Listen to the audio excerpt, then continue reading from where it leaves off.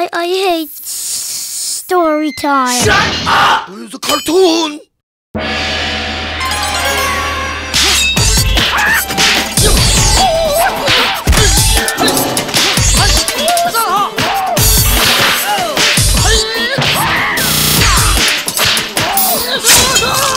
Samurai! Daycare!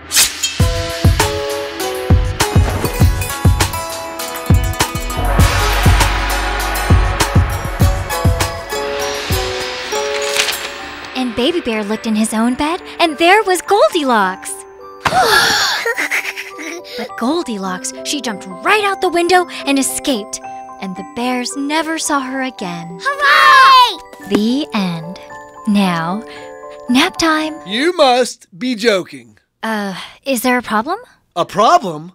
You dare end the tale like that? Ned, it's Goldilocks.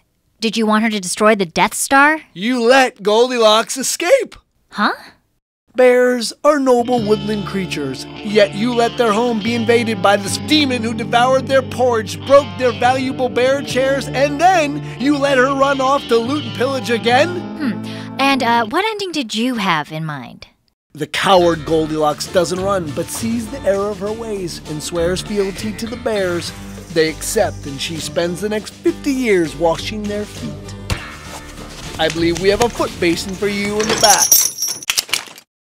And child slave. Okay, no. Goldilocks is not washing feet. Noble bears have very dirty feet. Doesn't matter. That's not how the story ends. I don't understand. Surely you agree that Goldilocks must be punished. Nope. Goldilocks outwits them, gets away, hightails it for future forest adventures. The end. Then, in tradition of Bushido code, the bears have no choice but to chase Goldilocks down and brutally punish her theft by chopping her fingers off one by one. By one. Okay, you know what? This is over right now because the bears have declared a truce. Nap time, everyone! Well, that's anticlimactic. I'm not leaving until someone loses a digit. You know, I thought in Japan they taught women to obey their men. Ah, that's it! Nobody touches Goldilocks! Then you leave me no choice but to declare war. Shit! Ow! Oh, for nothing could stop the bears from claiming vengeance. Except, of course, Goldilocks and her, gypsy, forest magic? Ha!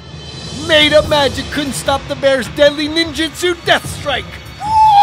Too bad they didn't realize that Goldilocks had summoned her protective spirit tiger.